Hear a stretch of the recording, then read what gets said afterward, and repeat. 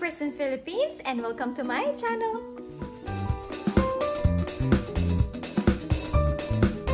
Minasan, konnichiwa! Hi guys, welcome back to my channel. So for today, I am reacting to Tokyo flood control from underground.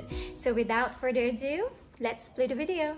こちらの施設ができる前は浸水面積が平成12年に起こりました台風では浸水面積が137ヘクタールの浸水面積があったんですが、こちらの施設ができたことにより浸水面積を72ヘクタールに減らすことが可能となりました。およそ年間7回ほど稼働しています。放水路につきましては一度地下に水を溜め込みましてポンプを運転して江戸川に水を吐き出していますので、いっぱいになるというよりはある程度の水位を持って洪水調節を行う施設となります。基本的に水を溜められる限界を目安として水を吐き出すという作業をしますので。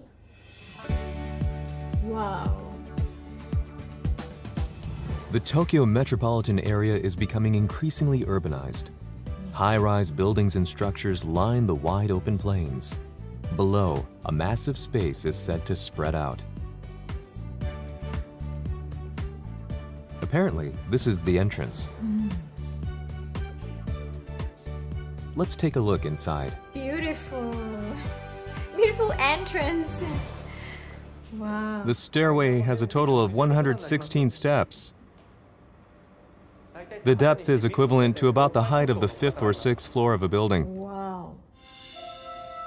6th floor of a building. Whoa, it's a space massive. That looks almost like a Greek temple. Beautiful. It's 177 meters long and 78 meters wide. The height is about 18 meters.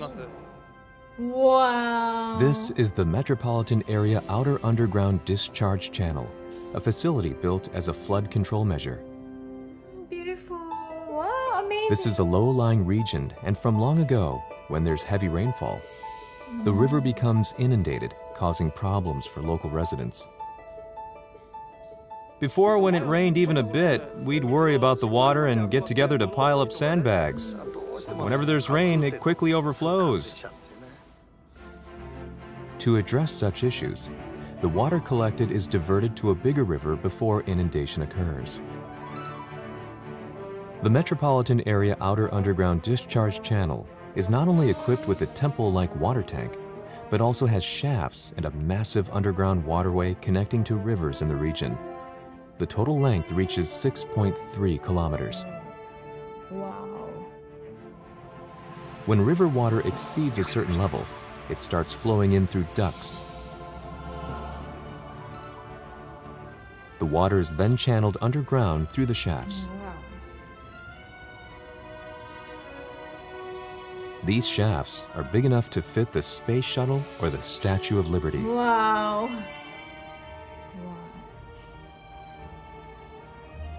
The water in the shafts then flow to the underground tunnel.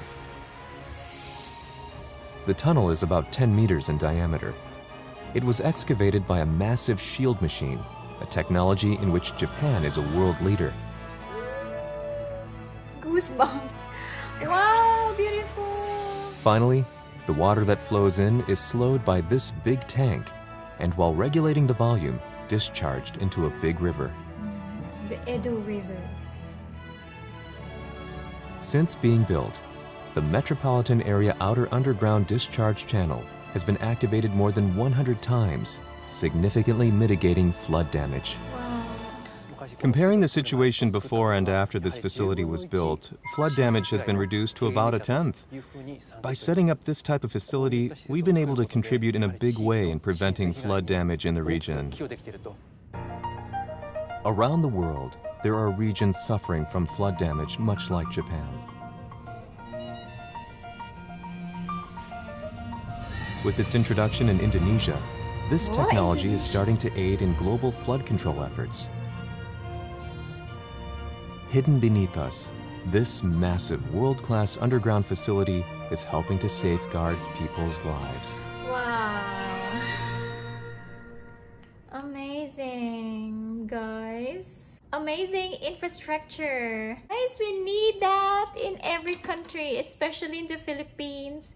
Oh my goodness.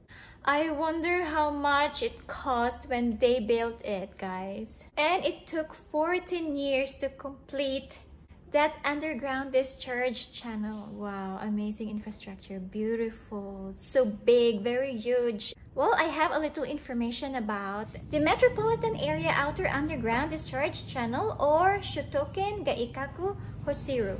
It's an underground water infrastructure project in Kasukabe, Saitama, Japan. It is the world's largest underground flood water diversion facility, built to mitigate overflowing of the city's major waterways and rivers during rain and typhoon seasons. It is located between Showa and Kasukabe in Saitama Prefecture, on the outskirts of the city of Tokyo in the Greater Tokyo area.